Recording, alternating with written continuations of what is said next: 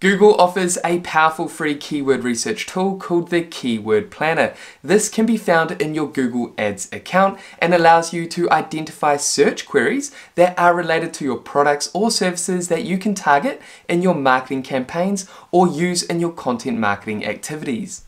Hey guys, welcome back. I hope you're all well. Now today we'll be launching into the Google Ads Keyword Planner and share how you can use this free tool to engage in keyword and market research.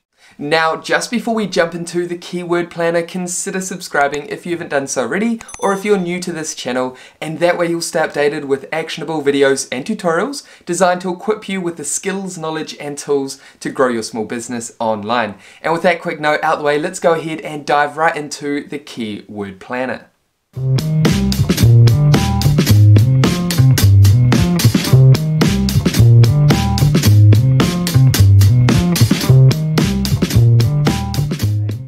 Okay, so to locate the Keyword Planner, what we first need to do is log into our Google Ads account. If you don't already have a Google Ads account, you can simply create one for free by heading over to ads.google.com and creating a free account. Or just go ahead and simply log in if you have an existing Google Ads account.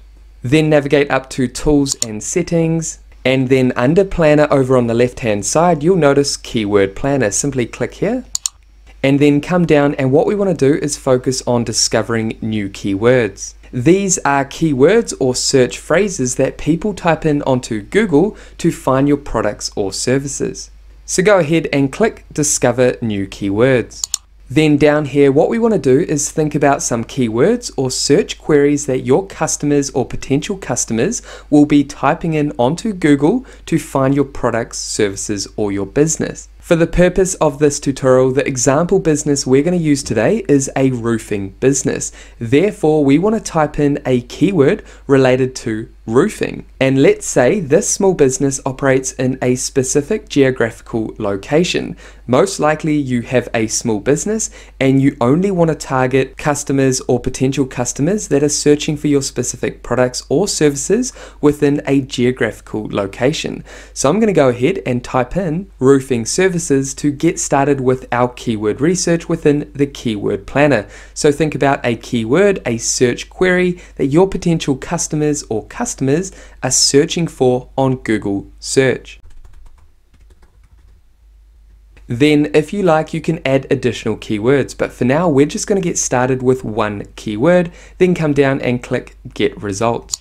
And here we are within our Keyword Planner. Now, if you currently don't have an active Google Ads account, then some of this information will be limited. For example, this information up here, this graph, you will not be able to see. And then down here, under average monthly searches, you might not have this exact information. You will have a rough estimate of your average monthly searches per keyword. However, this does not stop you from using this tool for market and keyword research. You will just see limited information. However, if you do have a Google Ads account, then you will see this information up here and you'll have a more accurate result for the average monthly searches per keyword.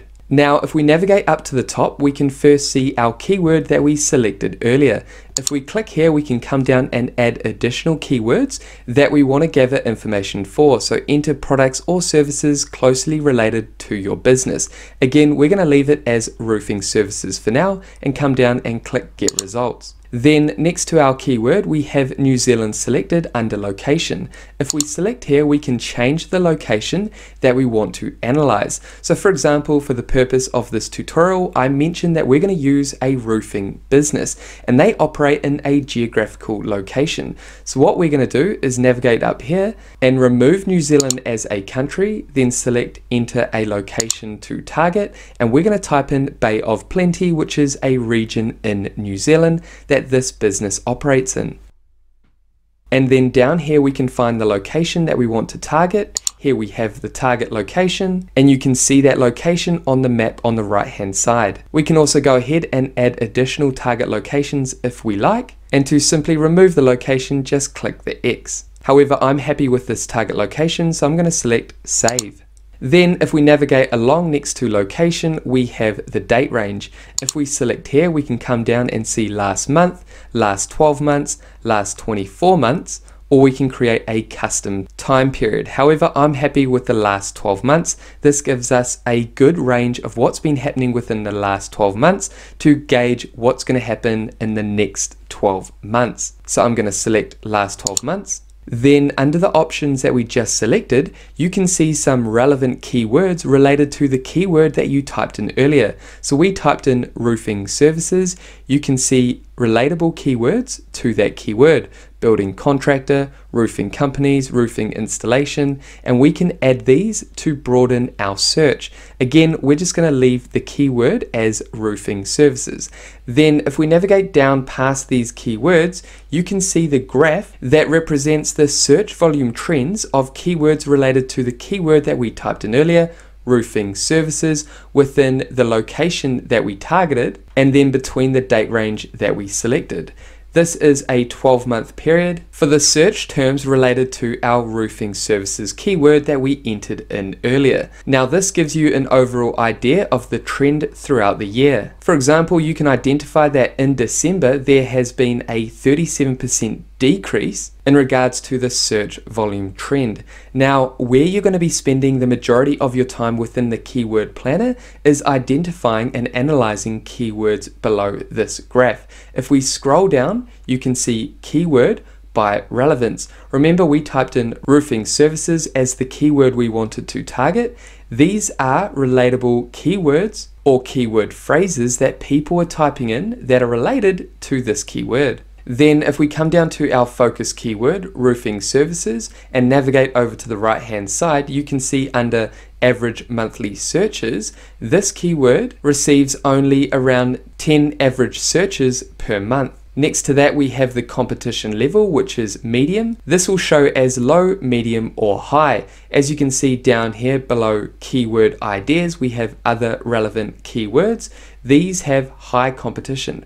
Roofing companies, I'm guessing this is near me, high.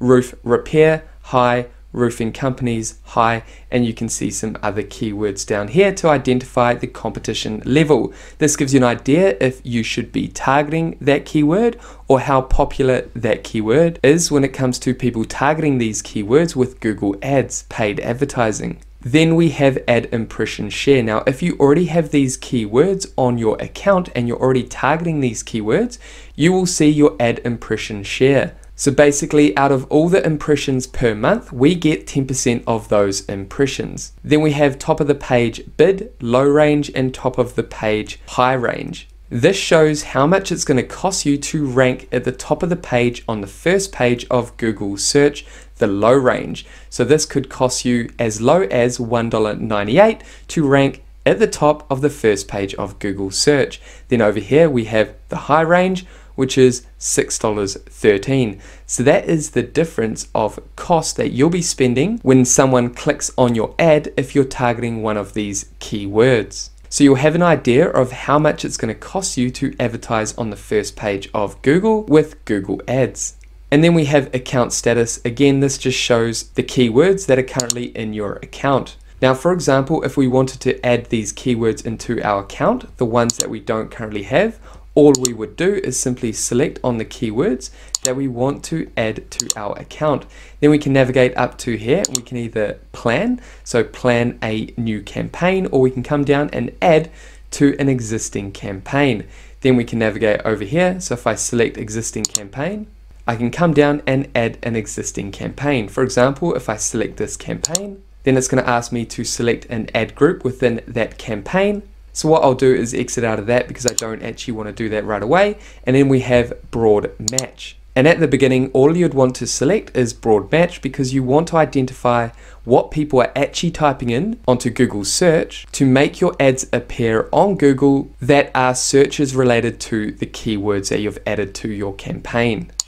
So I hope that makes sense. Basically, what you want to do is spend most of your time identifying keywords that you want to target based on high monthly search volumes, based on the competition, and understanding how much you're going to be paying per keyword when someone clicks on your ad. So if we navigate up here and exit out of that, and then scroll back up to the top, we can also navigate over to charts and then come down and break down by platform. which shows you a breakdown of search volume coming from mobile, tablet, and desktop. You can see that the majority of search volume for these keywords is coming from mobile. Then if we navigate over to charts again, we can come down and click breakdown by locations.